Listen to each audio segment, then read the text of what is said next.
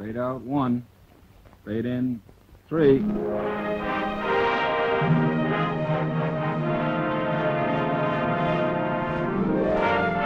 Pizza Flicks Television Division presents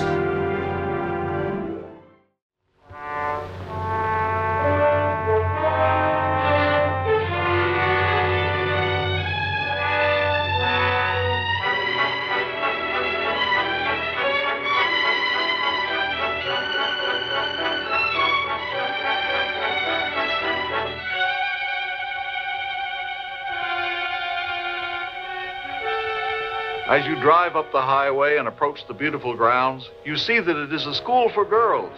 As you look at it, it has all the amenities of a pleasant finishing school. But it's really a corrective institution, a sort of prison, if you will. Well, look who's here. Hi, Patty. Home for good? Welcome back. Hey, you okay, Patty? Well, look who's home from Juvie. How's Juvie? Hey, Patty, when'd you get the fever? I knew you'd be back soon, all right. Boy, it's good to see you.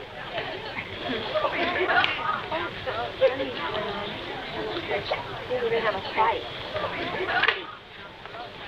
Hey! Oh, come on. Come on, hey,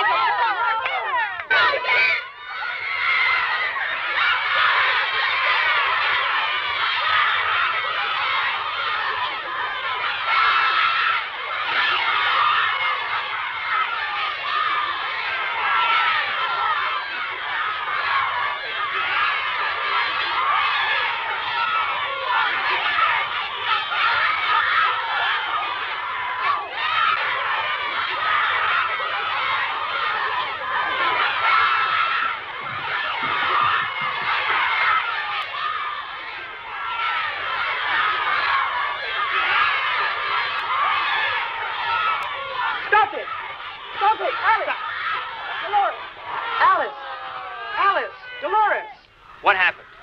Who started this? She did. She turned around and slapped me for nothing. Ain't that right, girls? For no reason? That's right. Is it? She's talking. And you're not? I've got nothing to say. Go to segregation cottage. I'll have to report this to the superintendent. Yes, ma'am. That includes you, Dolores. But I didn't do nothing. I told you. Segregation cottage. Until we get to the bottom of this. Yes, ma'am.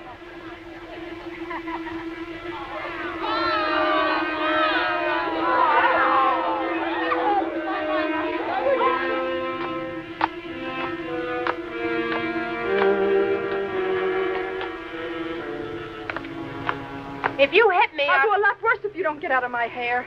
I was just kidding. I don't want any more of it. In 2 weeks, I graduate the high school. That makes me due to get out of here 2 or 3 months after that. You do anything to foul me up and I won't. If I get called into Miss Perry's office and hear my time's been stretched 1 minute more, you're going to be awfully sorry, Dolores. Awfully sorry.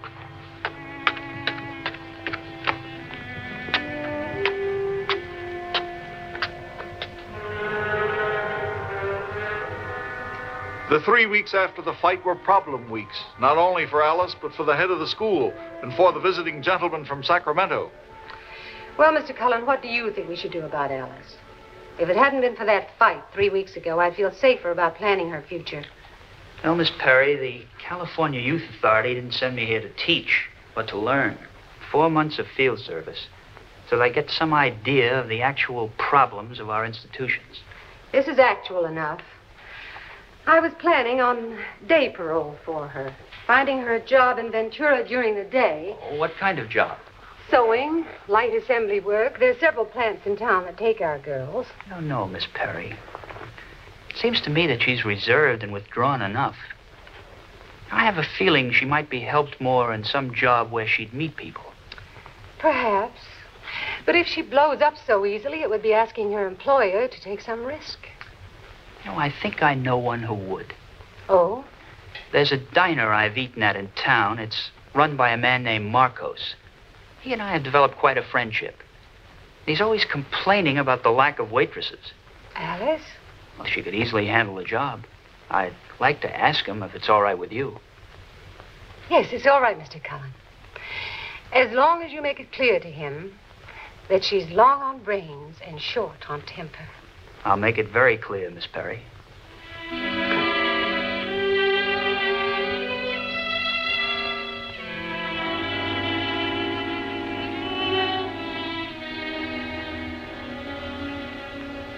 Well, one thing a diner always needs is waitress. Even when I got too many, I ain't got enough. So send the girl here. I just want to make it clear again, Mr. Marcos. It's clear, Mr. Cullen. You say she got temper, but also she got brains and work good, huh? Me, I only got temper, so I can use her. Thanks a lot, Mr. Marcos. She'll be here tomorrow morning. Oh, fine.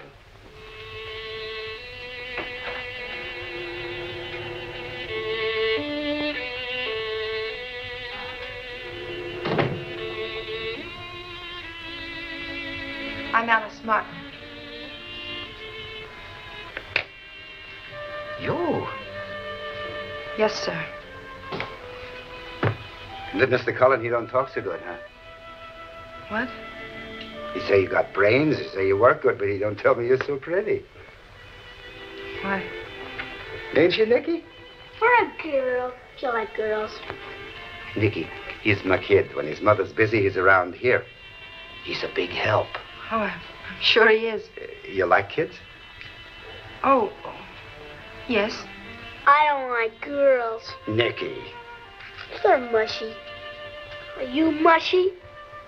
No. Not lately. Then maybe I'll like you. And now maybe you better shut up. Look, Alice. Go in the back dressing rooms. 4 or 5 uniforms. Pick out one that fits and then come back. I'll show you what to do. And I'll help. Yeah. He'll help. During the weeks that followed, the shell that Alice had built around herself slowly began to dissolve. She began to reach out to others and found an acceptance among them. Between herself and little Nicky, there began to grow a kind of wonderful relationship. As if for the first time in her young life, Alice Martin had discovered a family, perhaps a little brother. Finished. Thanks, Nicky. Now what can I do? Oh, you better not start anything new. Your father will be by to pick you up in a minute. Oh, yeah. You think I'll like summer camp? Oh, of course you will. Well, maybe, but I'd rather stay and help you. Help? Maybe Alice be glad you're not under the feet all summer. Oh, no, Mr. Marcos. Nicky's been a big help. Yeah. He'll be bigger help when you come back from camp with lots of new muscles, huh? Come on, Nicky. Bye, Nicky. Bye, Alice. Back in an hour, Alice. Yeah, bye, Mr. Marcos. You like kids, huh? What? Kids. You like them, huh? Sure. Well, then how about putting up a container of coffee to go for this big baby, huh? Sure. Cream and sugar. Right. Nice kid. The whole family's nice. You like families. Don't you? Sure, come from one myself. Wish I did. What? Nothing. Hey, why don't you quit this job and have a family of your own? Is that an offer? Well, it might be. If I wasn't married to that rig outside and the finance company that owns it. You've got your own truck, huh? Yep. Dover Express Company. 1 truck, 1 driver. Me, Johnny Dover. How long you two been married? We're not, really. Just engaged for 7 months. 11 months, she becomes all mine. And no finance company to come between us. Then maybe I might think about taking me another wife. Oh, bigamy, huh? Might be fun. You're a nice kid. Yes, I am. You, work here regular? Yes. You come through regular? Pretty regular. I'll see you in, a week or 2, huh? I'll be here. I'll be here.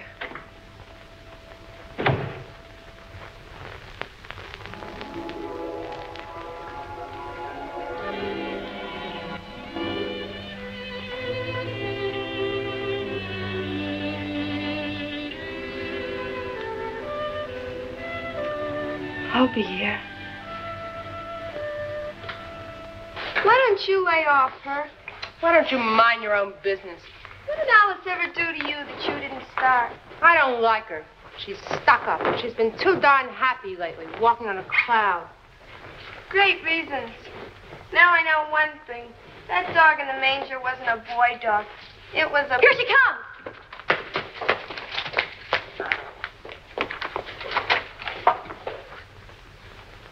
What's with the nails? You think you're going someplace? Just because a girl's in here, she doesn't need to grow slothy. Your boyfriend wouldn't like it. What boyfriend? It so happens I'm quite popular with men. Ain't I, Fran? Uh-huh. You call those goons you used to go out with men? They probably ain't even dry behind the ears yet. That's what you think. If you ever went out with a real man, he'd put such a curl in your toes you'd be walking on your heels. Says you. Now me, when I go out with a man, I put the curl in his toes. Now, Alice. It's all right, Gail. Some people think that childish tricks are going to make me blow up. They're all wrong. Nothing's going to keep me from going home on time. What home? You ain't seen your old lady in years, and it's even money you don't know who your old man is. I meant my home. Week after I get out of here, I'm getting married. Married? Yes. Did any of those curling toes ever ask you to marry them? You mean for real, Alice? Are you kidding? What kind of I ask you, guy? legit? Oh, what does he look like? What does he look like? Tell us. Oh, slow down. I'll take one at a time. Are you really getting married, Alice? Really? When? I told you. When I get out. Why don't you get married here? In the school? Why not? We could plan everything. Even have a reception. I don't think Miss Perry would let me. I'll ask her. I'll bet she says okay. Yeah, she's not bad for us. What about the guy? Will he want to get married in a place like this? What's the difference? If it's real, true love. Shut up. It would be wonderful. How about it? I'll ask Miss Perry if you'll ask him. It'll be the most wonderful thing that's ever happened here. All right. I'll ask him. If Miss Perry says it's all right. It certainly is, Dolores. If the young man is willing, you can tell Alice we'll be more than happy to have the wedding here. Did you see him? Did you ask him? What'd he say? I saw him. I asked him. And Johnny said he'd marry me anytime. Any place. Anywhere. Oh, now we can really start making... Oh, we'll make the greatest wedding there ever was. A wedding for all of us. Oh, that's the one. Wonderful. Yes. You'll look lovely. Can we get the pattern? The sewing teacher says she can get anyone in the magazine, and she'll even help us in making it. Oh, great. great. And that's the one. Oh, okay. okay. Agreed. Right. Listen, now listen. Alice doesn't know a thing about this until the gown is finished.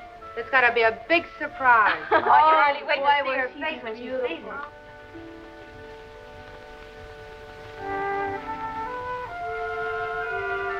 And it became not only Alice's wedding, but the wedding of all of them.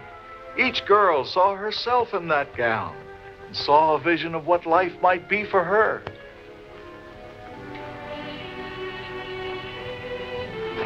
Thank you, Miss Perry. Thank you very much. I'm sorry, Mr. Cullen. Oh, that's all right.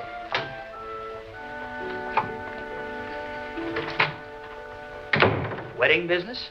Is there anything around this school that isn't wedding business? I'll have you know that I've been officially asked to be matron of honor. Well, congratulations. I'm going to give the bride away. Good. Now, what did you want to see me for? Oh, yes. Have you seen Alice's boyfriend in the diner? No, I've never caught him on one of his trips through town. Oh, I'd like to talk to him before the wedding. I've asked Alice to bring him here, but she always forgets. Well, I can understand that. They've probably got more important things to discuss. I could leave a message in the diner to have him call when he comes through. Then do it, Mr. Cullen. I really do want to talk to him. When she comes down here.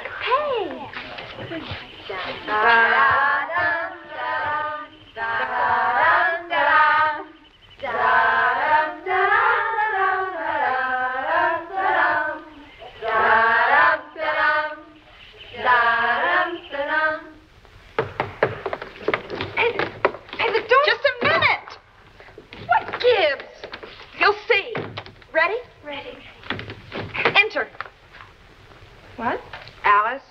been a real stinker to you. It's all right, Dolores. That's all in the past. In spite of that, you're doing something wonderful for me, for all of us. Getting married here at the school. It's like we were getting married. And since we'd want it to be in style and a real wedding dress, well, all of us pitched in and made one for you.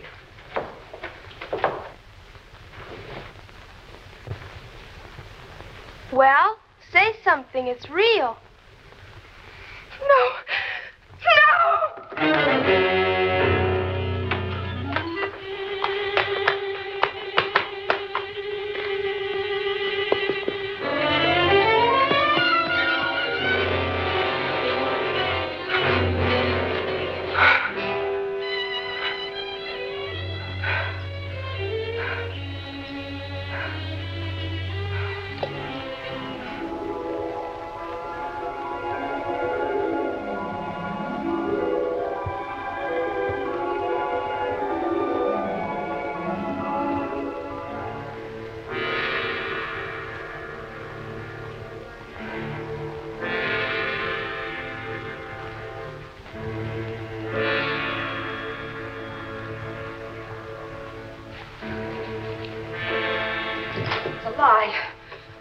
I made it all up. There was going to be no wedding. There never was going to be. Nobody asked me to marry them. No one ever would. Well, say something. Do something. Didn't you hear what I said?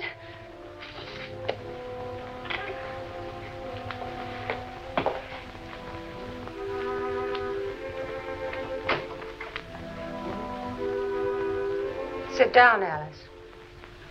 What? Why, Alice? Why?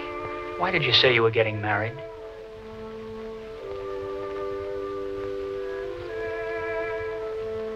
Because I want to. I want to so much. I want to belong to somebody. Be somebody. And I did. For a minute. I really did. Really? To make believe. It wasn't make believe. It was real. He kissed me. This Dover boy?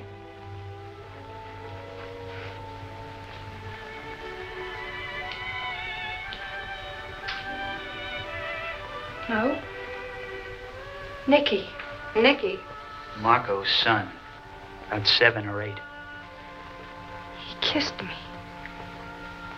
Just because he wanted to.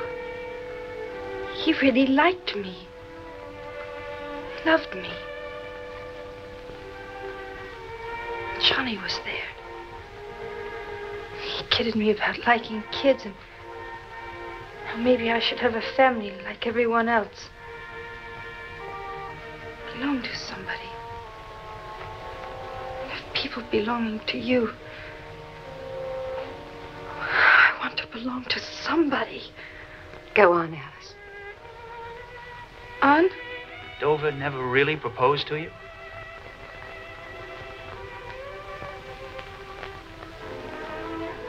I don't know. I mean, I imagined he was going to. I imagined he would. And suddenly, I imagined he did. And it was real. He did. Alice. It was so real. I told everyone, and it made it realer. But Alice, when the girls started planning. It was the most wonderful part of all. A beautiful dream that was true. They were so happy for me. And I was happy for them. Got all mixed up. Plans for the wedding. Laughing. Talk.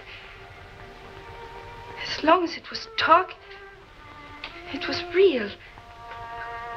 Then just now. What happened now, Alice? They made a gown for me. A wedding gown.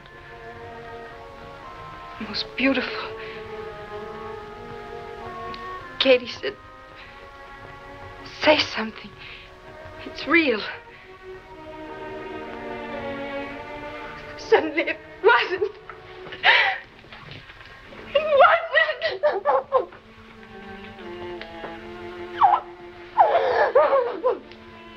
All right, Alice. All right. I can't tell them, Miss Perry. I told you. I can't tell them. I can't. I don't want to see them again. I can never face them. That's a dream, Alice. What? You have to face them sometime. They're real. And that dream, Alice, do you want it always to be a dream, or do you want it to come true someday? I want it with all my heart. Enough to face reality? To face those who've dreamed with you?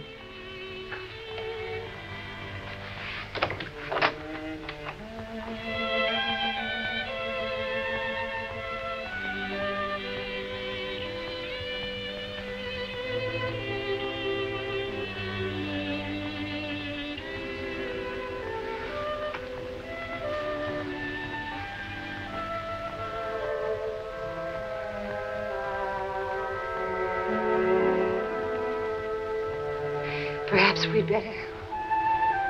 I think so, too.